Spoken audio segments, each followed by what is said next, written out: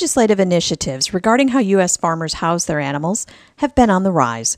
For the egg industry, which has been a main target of the recent legislative assaults, it's long been a holistic approach where science and facts have been the focus. The most recent of the industry's effort is a study being conducted by the Coalition for a Sustainable Egg Supply that will look into the animal welfare advantages and disadvantages of various housing systems. We recently paid a visit to Michigan State University to talk with Dr. Jeff Armstrong, Dean of the College of Ag and Natural Resources there, about that effort. This is a coalition that started with McDonald's, Cargill, Michigan State University, and University of California, Davis. And the whole idea is to look at egg production from a holistic perspective. So if you change hen housing, what does that do to food safety? What does it do to carbon footprint?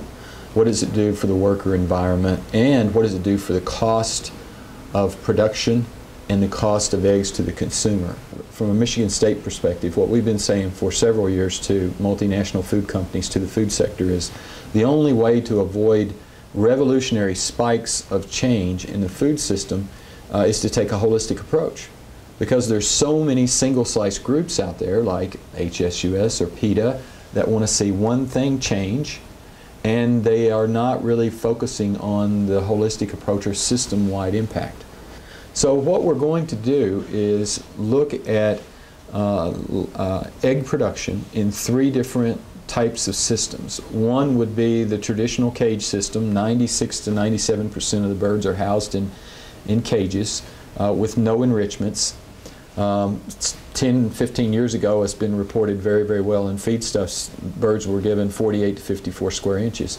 Now, and again based on science, 80 to 85% of the birds have 67 square inches. In the case of McDonald's, it's 72 square inches. So that's the baseline. That's the system that will be sort of the base comparison, I should say. And then we'll look at an aviary. So that's where the birds have free range within a building, so it's inside. And then an enriched cage.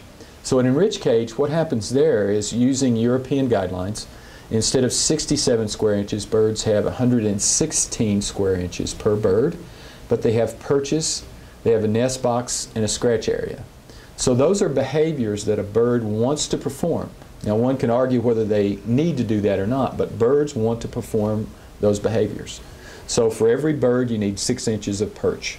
And all birds want to perch, especially at night. And it is somewhat stressful to a bird if they can't perform those behaviors.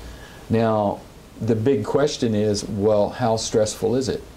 Because we know mortality in an aviary is going to be higher than the cage. Because the advantage of the cage, small group size, hens don't peck each other as much. Two really sophisticated terms, feather pecking and cannibalistic pecking. I think everybody understands those two are bad types of pecking. That's why mortality is higher in non-cage than cage. The upcoming study is one of the first to take a look at the different production systems for laying hens at a commercial level. The buildings, it'll be 50,000 birds in each of the three systems. So this is a commercial scale. It's going to go through 2 lay cycles. The buildings are going to be equipped with video monitors. We will also be using some sensors that have been developed here at Michigan State University in collaboration with our College of Engineering, where we can monitor birds 24/7 and see how they move around. You know, there's a report just out, a European study just out, that if you take a snapshot and you look, you'll see more broken bones in birds that are in a non-cage. But that makes sense. That's one disadvantage of the non-cage system. There are advantages and disadvantages of different systems.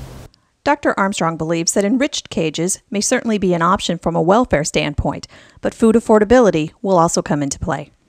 The tough part is the ethics of the cost of food, because it's still labeled as a cage, and there's going to be a cost, added cost of putting in an enriched cage. We know, I can tell you from discussions and evaluations of the figures from Europe and some people talking about it in the U.S., that it is a considerable cost per hen. increase, maybe 40% increase in cost to build the facility. Now, your production, the output, feed efficiency, it's going to be as good or slightly better in an enriched cage versus a conventional cage. The goal of the study is to understand the sustainability impacts of various laying hen systems. The work will result in meaningful science-based data that will help guide future production and purchasing decisions. For Feedstuffs Food Link, I'm Sarah Muirhead.